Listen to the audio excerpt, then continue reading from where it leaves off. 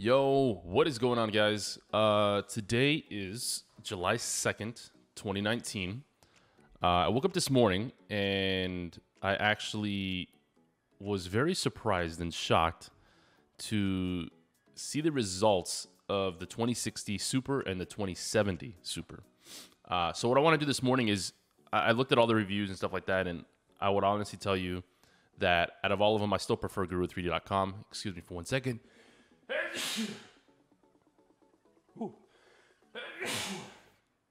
Excuse me. I had a lot of sneezing this morning. But yeah, so we're going to jump right into it. We're actually going to take a look at some of the results that Guru3D had with the 2060 Super and the 2070. Now, keep in mind, these are the reference design models. These are not any aftermarket or anything like that. It's been a really odd year for video cards because AMD really hasn't answered back yet for NVIDIA. And then NVIDIA comes back with, well, AMD announces their new lineup, and then NVIDIA is just like, you know what? We got Supers coming out that are better performance, less in price, or better in price, pretty much. So the way it's looking like here, though, is the RTX 2060 Super gets a nice increase to 8 gigs of VRAM, which is phenomenal. I mean, 8 gigs of VRAM is a really nice spot. And it actually goes to 2176 CUDA cores, which used to be 1920, or they call it shader processors for the Super version. So it jumps up pretty good in that. Also, the reference clock as well for the 2060 goes up to, well, the reference was 1650, and that also went up as well. So there's been a lot of increases overall with the actual new lineup. So I'm actually really surprised for all the stuff that they actually did. So the 2060, the Founders Edition, Super, is priced at $399, which there was a lot of speculation going around.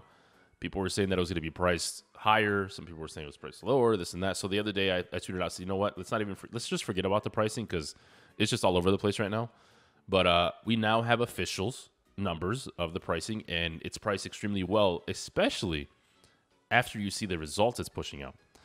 So it did go up $50 from the normal 2060. So another $50, you get quite a bit of performance.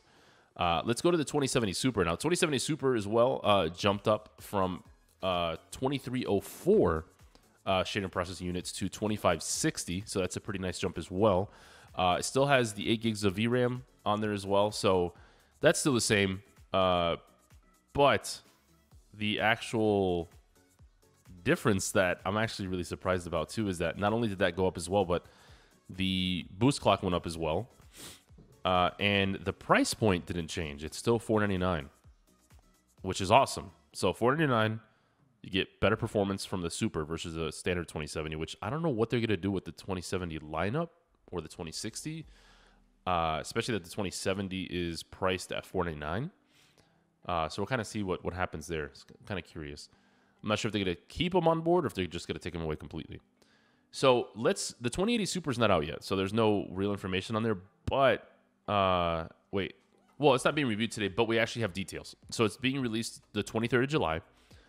It is jumping up quite a bit in performance as well, and the price tag is going to be priced at $699. So same as the standard 2080, but again, it's jumping up in performance quite a bit. But let's jump right into the performance here. Let's go to Battlefield 5, for example, and let's do this. Hold on, so you guys can see this better. So this is where the numbers get pretty crazy, and this is where I was actually like, okay, I see it. So Battlefield 5 at 1920 by 1080,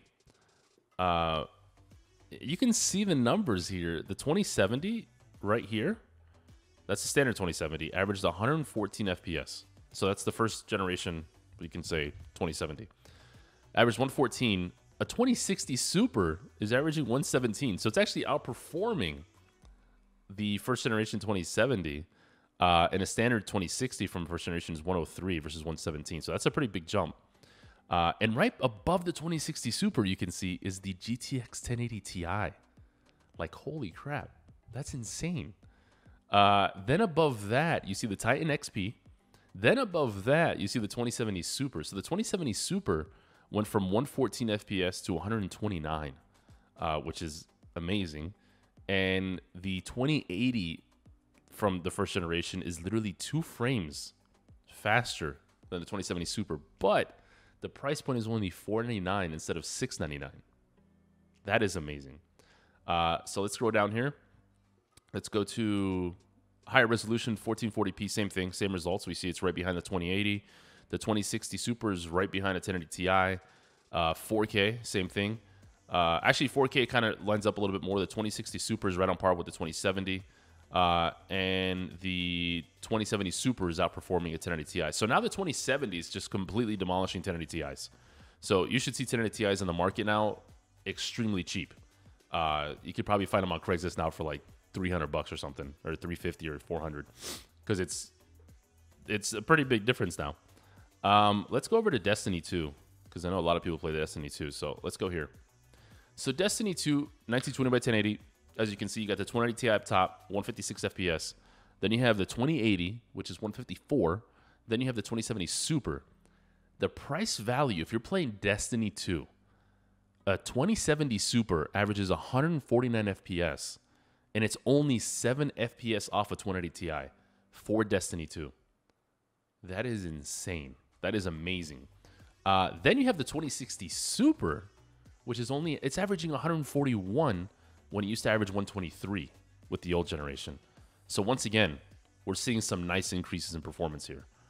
Amazing, amazing. So right behind the 1080 Ti, literally 4 FPS off the 1080 Ti. As you go up higher in resolution, same thing. You actually will start noticing that the 1080 Ti and the Titan XP are going to be doing a little bit better, because the higher resolution you go, you can actually start pushing out more VRAM. You're going to need more, just overall raw performance. And that's where the 2060 and 2070 still kind of start going down. These cards are not designed for 4K gaming by no means, by the way. This is still almost your entry-level 1080p gaming aspect, especially if you're looking for 144. Let's go to Far Cry New Dawn, which is actually another pretty GPU-intense game. This was an interesting as well. So you have a Titan XP 127, 20 Ti 126, 2070 Super 125. This is, you can kind of see where it's kind of all even up top. It's pretty close. Same thing for higher resolution. The 2080 Ti starts pulling up ahead, and then 2080 Ti just kind of demolishes everything at 4K, 79, and everything else is, yeah, you can kind of see the daggers there. The reason for that is because 2080 Ti is just the raw performance that it has. It's just a nasty card overall. Let's take a look at Time Spy, actually. 3D Mark Time Spy is a synthetic benchmark, which a lot of companies use, but this is pretty interesting here. So you see the 2060 Super, 8,818, while a 2070 from first generation, 8,508, and a 2060 was 7,595. Pretty close as far as it actually outperforms it's pretty close to the new Radeon that came out back in February, which I haven't heard about that card at all. That card's kind of just been dead. Then you have, so you see the 1080 Ti, you see Titan X Pascal, then you see Titan X P, and then you see the 2070 Super just outperforming all those cards. So once again, you're looking at the 2070 Super, which is priced at $499. So $500. This is outperforming the last generation Titan XP and the 1080 Ti from last generation, which those cards were upwards of $1,200. That's crazy. Like that is phenomenal. That is some amazing price per performance.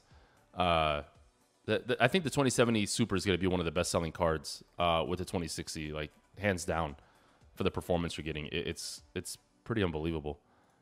As you can see, I'm kind of fangirling right now. It's insane.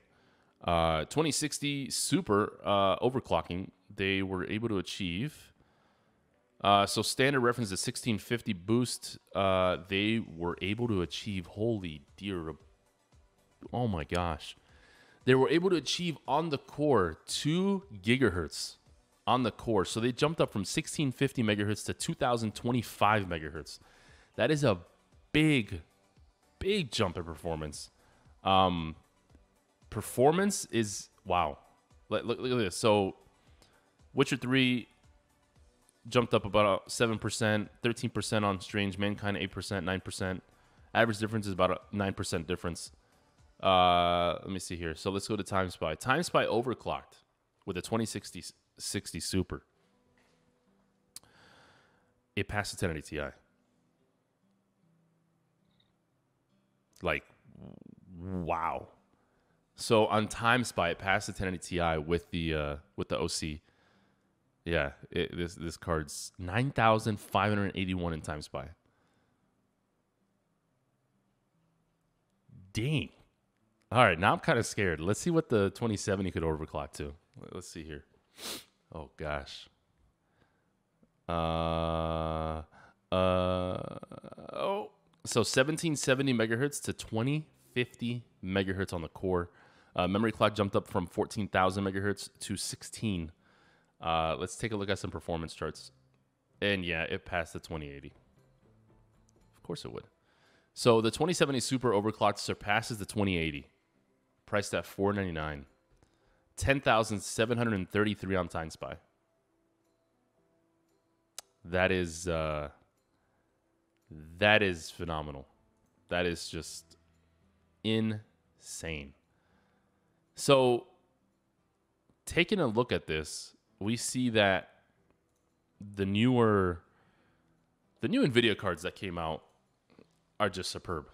For $399 and $499, you're getting some amazing performance. Once again, AMD hasn't released their new 5700 lineup, 57XT or whatever it is.